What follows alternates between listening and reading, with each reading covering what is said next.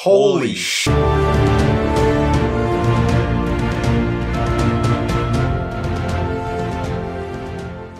Hey guys, it's G. And Anthony from the F Word. And we're here to review Veronica. Veronica is a movie on Netflix. It's a foreign movie. It's in Spanish. Spanish, yeah. And it's based on true events. I didn't really search up to see if it was true events, but claims it was, so. Yeah, apparently this was taken from like an actual report a detective had that saw it, the detective on the scene that saw it.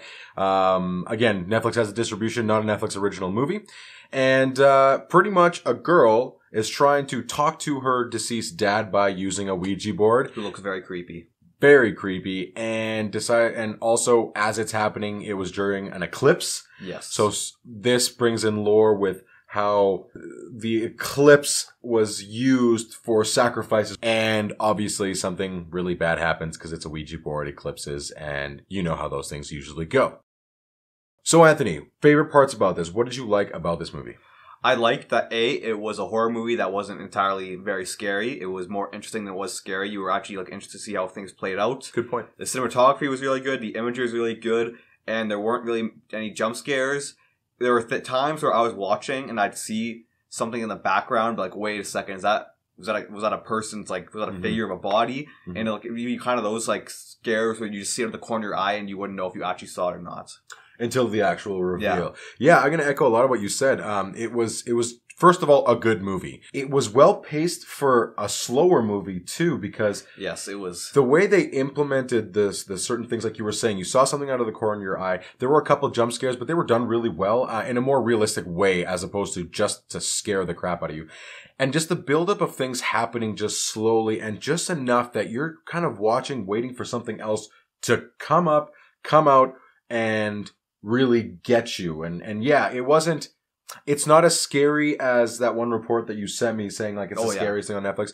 There are some scary images in here, and if possessions and stuff like that freak you out like they do me, that's instinctively going to mess with your head.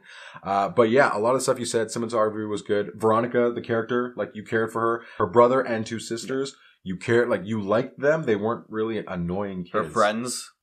Her friends, yeah, they were jerks. This is just life lesson. Make good friends. The build up to everything, and specifically the finale, this is a non-spoiler, but just the build up for the finale had so much tension, and I think a lot of that was kind of what we're saying on both ends. Those little bits and pieces that are introducing you to what's going on with her, just great tension overall.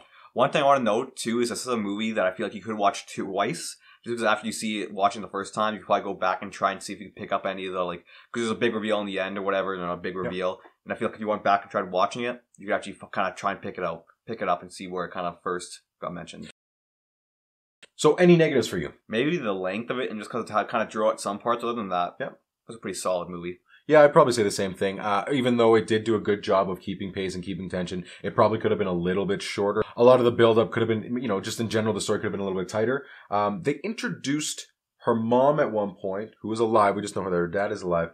At a weird point, because we're under the impression that her mom is one way when she's actually not. I was thinking that her mom was just a drunk and didn't care. Yeah, so did I, but then she was just tired from running a bar. The only other thing I'd say is that there is a character in this, kind of a cool character, the nun. She wasn't as important as I thought. She just gave us exposition. And I was kind of expecting something a little bit more because they introduced her in a really cool way. She was that classic old man in the movies that would try and tell you information but leave it very vague. And you're like, well, what the hell are you doing? Just tell me what you want to tell me.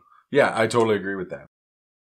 So, Veronica, would you recommend people see it? Honestly, it's in, as I said, Spanish, so I was first like, oh crap, I'm going to have to read while watching this film. Yeah. But honestly, it was decent, not decent, it was good, I liked it, I found it easy to follow. I'd say you should check it out, even if you don't like horror movies, if you just like good movies, and good, if you like movies like Death Note, or shows like Death Note, not the movie sucked ass. The show Death Note, watch this because it's the same kind of tone. I would definitely say take a look at this, especially if you're into horror, especially if you like foreign shows, because this is really well done. A lot of good characters. It's also set in 91, so it was that crossover where 80s met 90s music. So the score I like. We didn't mention the good stuff. Well, the kid looks like Dustin as well. So yeah, the one or a cross between Dustin from Stranger Things and also that kid from Home Alone. Glasses. The big ass glasses. I will give Veronica 4 Fs out of 5.